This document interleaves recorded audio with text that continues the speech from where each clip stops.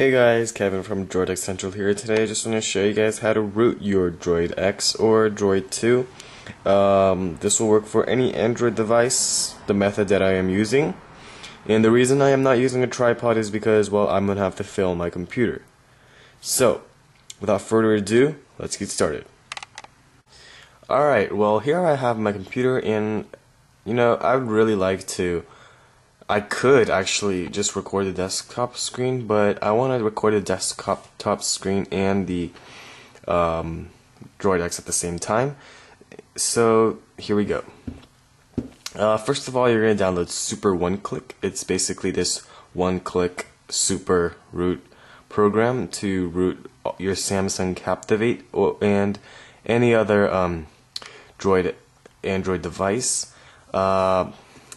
So yeah, you're gonna download this and you're gonna go all the way to the bottom until you get to this attached files right here.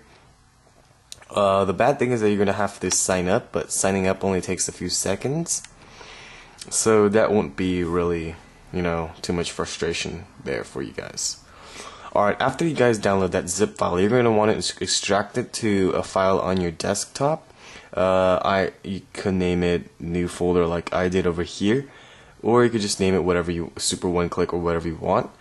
And then the next thing you're going to do is open up Super One Click, obviously, and before you do anything else, let's switch to our Droid X.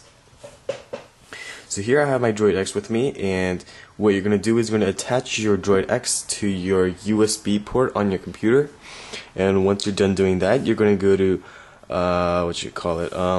you're going to go turn on USB debugging mode, and to do that you're going to go to your settings, applications, development, and here you have USB debugging, and you're going to check that to make sure it is on, and you're going to allow that. And I'm not going to allow it right now because I'm not rooting anything. So after that is done, you're going to go back up here and you're going to hit root, yes, root, and then that should bring you to super user icon on your Droid X. And just to give you a preview of what the icon looks like, it does look like this, super user, as you can see. So that is how to root your Droid X or Android device.